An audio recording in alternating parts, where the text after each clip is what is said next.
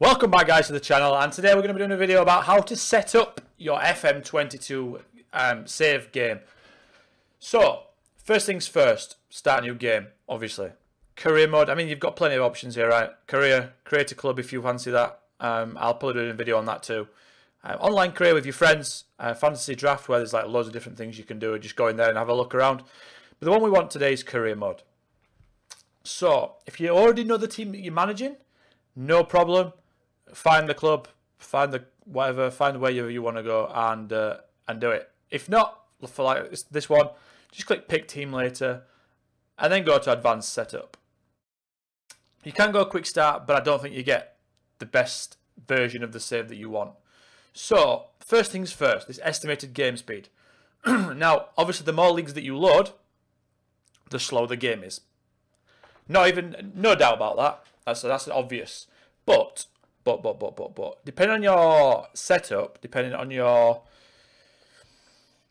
the power of your machine / laptop, whatever you're playing on, this does go down quite quickly. If I just like add 3 more leagues, those 3, that's just, oh, it's not taking it down. It usually does. I think I know why. Because I've already got those players loaded. Right, okay, start again. Yeah, we've already got those players loaded, so it won't work. But, so let's just say we want a staple, I think. A good staple save is probably the top 5 leagues, right? Top 5 leagues. And then the other 2, which I call the other 2, which is Netherlands and Portugal. Right? It's got England, France, Germany, Italy, Spain, Portugal, Netherlands. Like, that's a good first 5. Yeah, I think if you're on a machine that's struggling a little bit, I think that's fine. I think that's a good little one to do. I'll probably just do second divisions, or you can even just go first divisions, honestly. Especially with these 2, I'd probably go with these 2 first division, and the rest just have like a second tier in, just in case. Like maybe going on a journeyman or something. It's up to you on the England one. You can go League 2 if you fancy it. There's no real point in the non-league ones unless you want to go into non-league. That's obviously then you put that on. But I think this is a good little setup. Now, I've got a custom database. What that means is if you click here and go to advanced, that means custom. And you can do things in here that you might not know about. So, for example, that's put it back up to 4-star, right? That's a small database. Now, if I go to advanced, and then let's say I want more Nugents in my game, right? Maybe you're playing a save game and you're thinking, there's not many variations. It's all Brazilians or it's all French or it's all... I'm not getting the obscure nation wonder kids. I'm not getting many of them. It's like quite hard for me to find them. Now, what you need to do for that is, if you've got the machine to handle it, especially, is what you can do is, I could do it on mine, is go to continents, every single continent, right? Put them all on. And then players from top division clubs, right? That's the one that I would suggest to do. Now that's got 110,000. Now what you could do, literally, if you've got one of the best PCs out there, right? I would recommend this.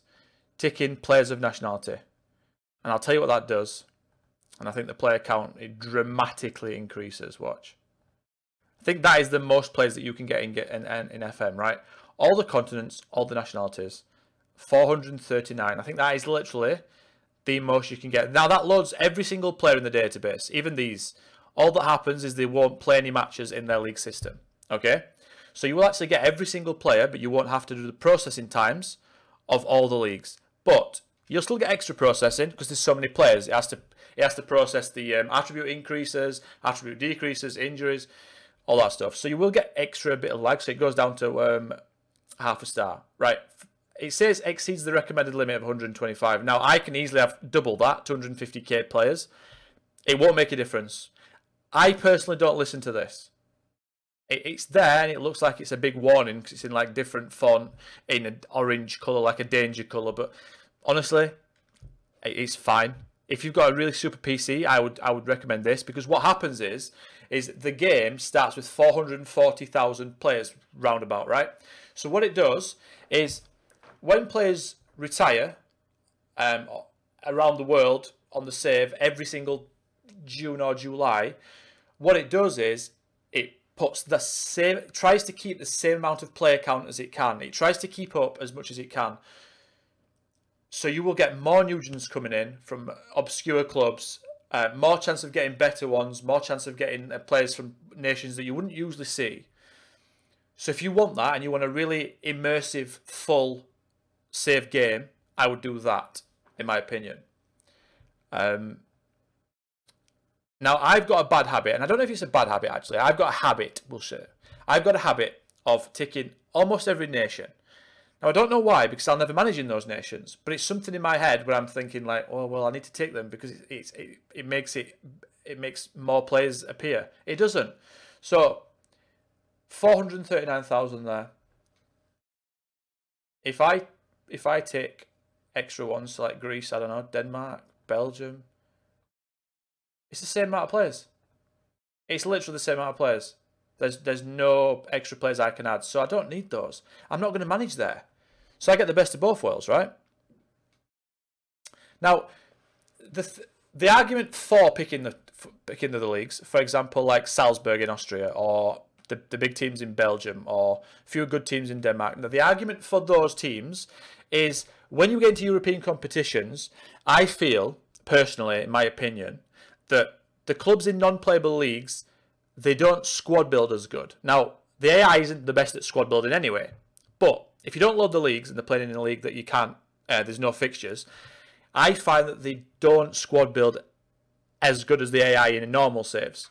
So I feel the save gets a little bit easier in the Europa League or Europa Conference League, in my opinion. So, to the recommended setups for each system. For people, I'm just going to go over it. For people that don't have the best systems, I would probably go for this situation. This is if you're managing in England, right? Now, if you're managing in Spain, obviously go for the bottom division or whoever you want. But I would go for the top 5 leagues. Now, I think 71,000 is easily enough. That's no problem. Going to advanced, and then, in my opinion, this is what I would do. Load up North America, South America, Europe, and Africa. I feel like you can leave Asia and Oceania. I don't feel like it makes much difference to my save. Now, if you're managing in Asia or Oceania, then obviously add those.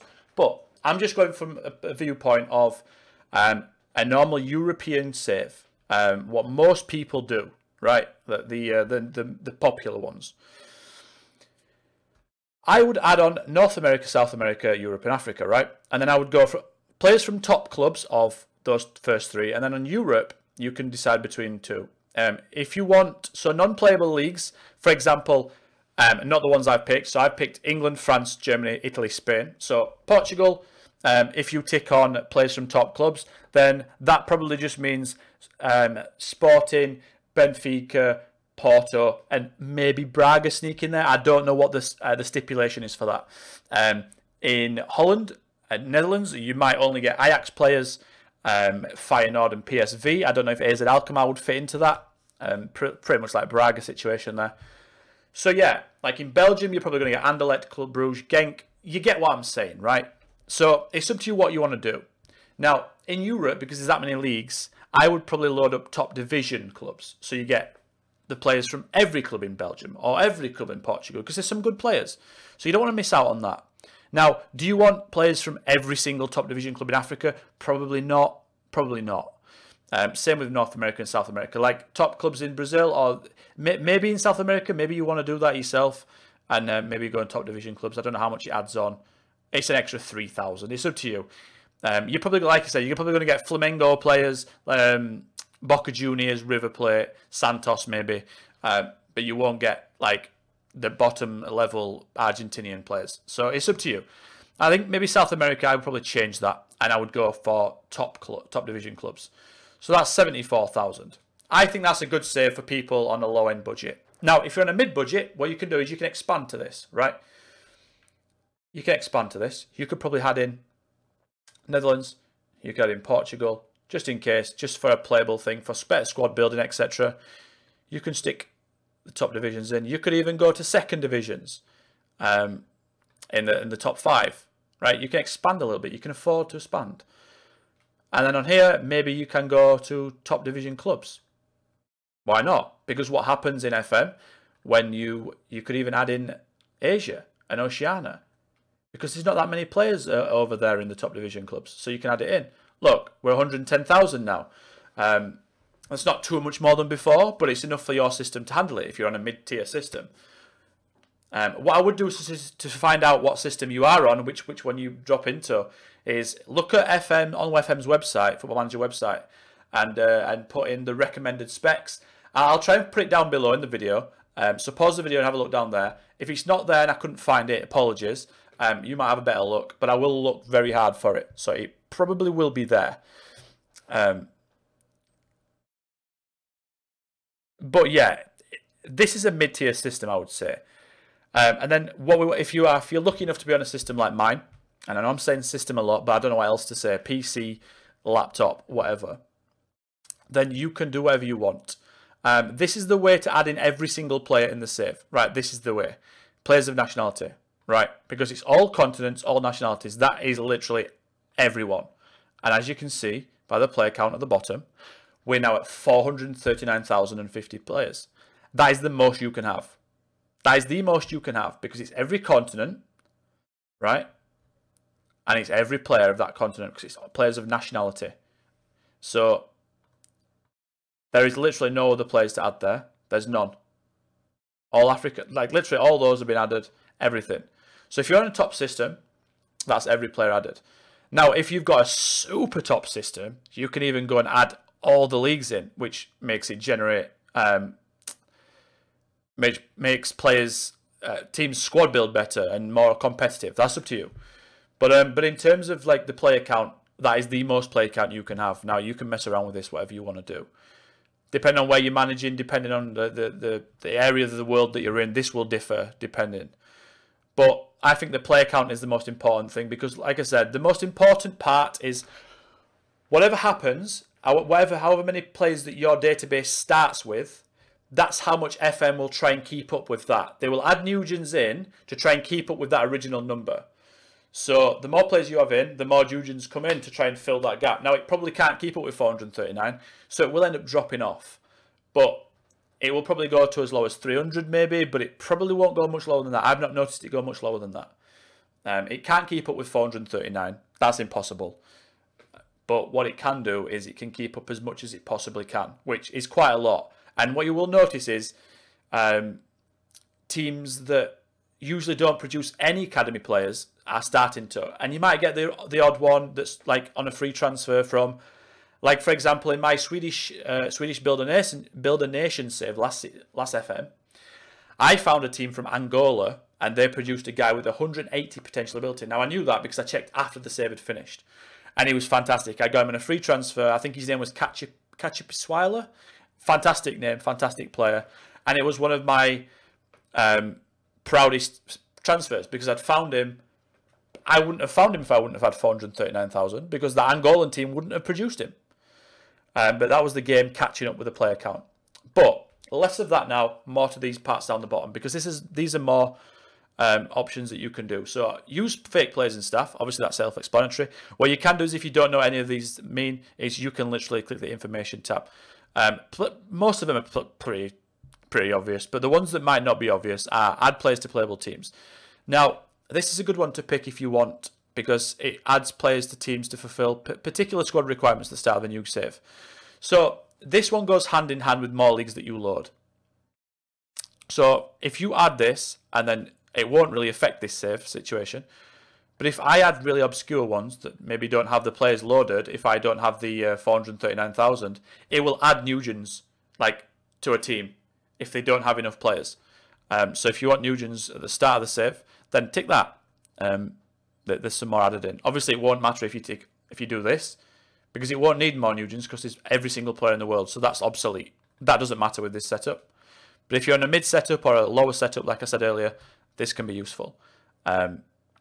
This is obvious, again, disable first window transfer activity. If you wanted to make it realistic, like it says, like the manager is dealing with in real life, the squads that they're dealing with, that is the one for you. Disable player attribute masking. If you tick this, you can see every single player's attributes straight away. If you untick this, you have to scout players. And then this one as well is basically the bottom one, prevents the use of the in-game editor. that is in case you want to just show off to your mates and you can say, oh, look, I did this without cheating because I didn't use the in-game editor. Some people do that, right? It's just there for that. And then I suppose we can go for this one because it's the last but not least. Prevent control of teams with managers in charge. So Newcastle don't have a manager in charge. For example, they do at the start of this because it's Steve Bruce, because it's not been updated. And I think now Eddie Howe will be in there for the 9th when the game comes out. But for example, if I can't think of a team off the top of my head, but just to use hypothetically, Newcastle don't have a manager, technically. Now, you could take over Newcastle because they don't have no manager, but for example, Man United or Arsenal, who have got Arteta and Ole Gunnar Solskjaer, now you can't take over them. So again, it's a bit of realism. It's up to you what you want to do. A lot of people love a lot of realism. And then obviously the last thing is you can't see behind my camera is the start date. You can see in the pop out there. You can just start wherever you want. France, Germany, Italy, Netherlands, Portugal, Spain. Again, personal preference. If you don't want to do the pre-season, you can start at the start of the league. If you want to start mid-season, what you can do is you can add someone like, I think you can add, is it Sweden? Sweden have a weird little system. And what you can do is add Sweden's top division and then go to Sweden. And then you can literally start, if you want, in January, at the end of January, and maybe take over a team that's struggling, right? And then when the game starts up, what you can do is you can take away Sweden. So you get the best of both worlds. You get a save with the challenge, so you can take over 20th in the Premier League, for example, try and rescue them, and then take away Sweden. But you have to have Sweden there to start. I don't think any of these European nations start in January. No, they don't. It's like July and August. So yeah, that's another little twist you can add to a save. If you're getting a little bit bored maybe, and you want to do a rescue mission, for example, you see Norwich in 20th position, and you want to take charge of them, then add Sweden in. Find Sweden down here. And then pick a date that you want. There's February, there's April, there's March, there's February, there's January, there's everything. Everything, there's July, whatever you want to do. So yeah, that's the end of the video, guys. I didn't want to talk too much about it all. But yeah, if there's any questions, as always, put it in the comments below. Hit the like button. Helps me out massively. And also subscribe, because we are close to 1,500. And that would be fantastic. And then we can push on for 2,000, 5,000, 10,000, a million. Why not? But yeah, I'll be making the content look a bit more professional as well over the coming months, with an intro and an editor and all that good stuff. So I appreciate the support, anyone that's watching the videos right now at this stage. I won't forget that, I promise. And yeah, until next time, thank you very much for watching. Goodbye.